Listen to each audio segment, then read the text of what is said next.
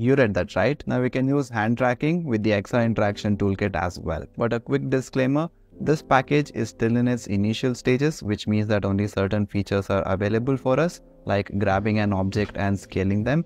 And we don't have all the features that Oculus SDK offers, like hand pose recording, pose detection and gesture recognition, but I'm pretty sure those features are gonna come to this package in the future. So in this video, I'll show you how to set up the hand interaction with XR Interaction Toolkit and how to grab an object as well. So let's get started. Let's start by creating a new project. Here I'm selecting the version 2022.3.4 F1 LTS version 3D Core Render Pipeline, and let's name our project as Hand Interaction XRITK and click on Create Project. Alright, so we have a Unity project open. Now let's go and import all the packages that we need. So click on Windows, Package Manager, and from the drop down we'll select Unity Registry. Now you can scroll all the way down till you find the XR Interaction Toolkit and XR Hands.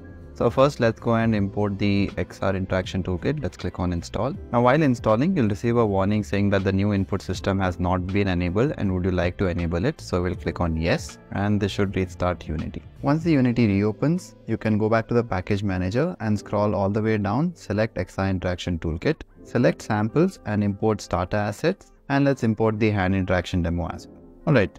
So let's wait for this to be done. Okay, so next you can select XR Hands and let's click on Install. After that, click on Samples and let's import the Hand Visualizer. Alright, so with that we have imported all the packages that we need. Next, we'll set up our project. And to do that, click on File, Build Settings, Player Settings, select XR Plugin Management, and under the PC tab, we'll check OpenXR. So doing that, install the OpenXR plugin. Next, we'll select Android tab and do the same here as well. Now we are using OpenXR in Android tab because we'll be trying it out on our Oculus headset later on. And here you can see we have some warnings for both of them. So let's go and fix that. Now you can click on this, and that's going to take you to the project validation tab over here. Now all you need to do is click on Fix All. Once that's done, you'll be still left with one more warning which says that you need to add at least one interaction profile. So we'll click on Edit. It's going to take you to the OpenXR tab.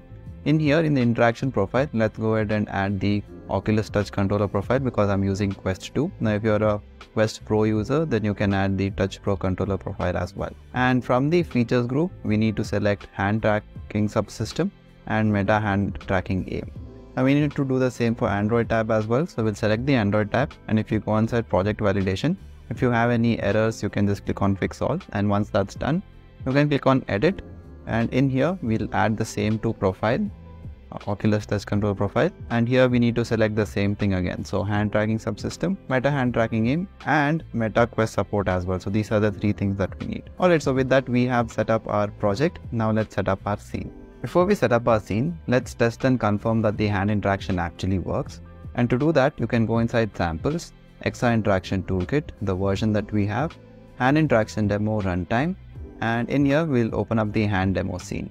Now make sure that you're connected to your device using Link or AirLink, and then let's press the play button and test this out. Alright, so here I am in the demo scene, and I can use Ray Interaction to press these buttons or even grab these objects and bring them close to me. I can even use the direct interaction, scale them, and yeah, so the hand interaction works perfectly fine.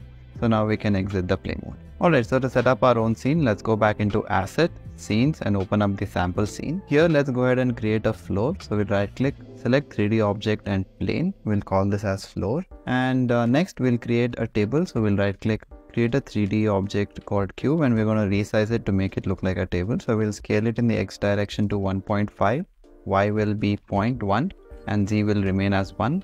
Set this back to its origin, and we will bring it up by 0.75. There we go. So here we have our table. So let's rename this as well. Next, we want an interactable object. So we'll create a cube. So we'll right click, 3D object and cube. Now the size is going to be big. So we'll scale it down to 0.1 so that it can be grabbed by using our hands.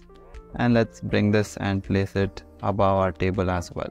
There we go. Now let's go ahead and create some materials for them so that they can be distinguished easily. So in the project window, I'll right click, create a material.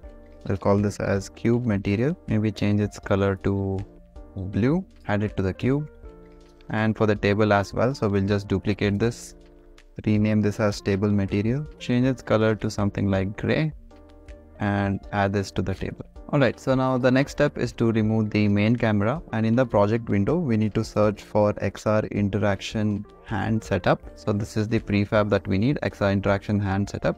Select it and drag and drop it into your scene.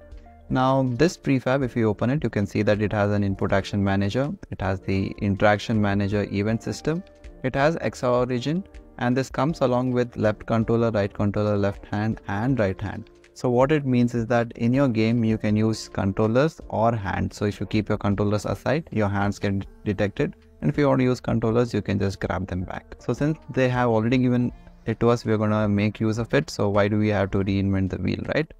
Now in order to make this cube interactable, you can select the cube, scroll down and add a component which is going to be XR grab interactable. Now this is going to add a rigid body. Now if you want to use gravity, you can keep this checked. I don't want to use it right now, so I'm going to uncheck that. And the XR grab interactable component itself, we need the interaction manager. You can either reference it from here or it will automatically reference it once you hit the play button. Now the distance calculation can be either collider position or collider volume based on whether how fast you want or how accurate you want. I will leave it at that. And the movement type can be instantaneous. We want to track the position rotation. We do not want to throw it on detach, so I'm going to disable that. And I want to use dynamic attach. So what dynamic attach means is that wherever you're going to grab it, exactly in that position it's going to attach itself, or else generally it would snap to its origin. So I don't want that to happen, so I'm using use dynamic attach. And we'll add one more component, which is XR general grab transformer. So this transformer component will allow us to restrict the translation in one particular direction or plane. So you can just uncheck them and now you'll be able to move it only in the Z direction. Let's keep it at everything for now. And next we can enable scaling using two hands. So you need to check this. Now there's one thing that we need to note, and that is if we scroll up in the XR grab interactable, we need to have the select mode from single to multiple, or else you'll not be able to grab using two hands and scale it. And then we can clamp the scale value as well. So it's a ratio. It's not that you can scale it up to 0.25, but it's a ratio. So it means that whatever value that you have here is going to get multiplied to it. So you'll be able to scale it from 0.0125 to 0.2 value. So that is what this means. And the scalar multiply basically tells you how fast you want the scaling to happen. Alright, so that's about it. Now there's one more thing that I like to do, that is to select the interaction rig setup and bring it slightly behind here so that I can easily grab the cube. Alright, so let's save the scene and test this out. And there you go. We have a scene where I can interact this cube by using my controllers. Now I can use it by direct interaction like this, or by using the ray. Now I can do the same with my hand as well. So just by directly grabbing this cube, I can interact with it, scale it up and down, or I can even use a ray interaction to move it and scale it as well. Alright, so that's it for this video. I really can't wait for the next update, and I hope that they include the other features as well. And if that comes out, I'm definitely gonna make a video on that. So make sure that you're subscribed. And as always, I will see you in the next one.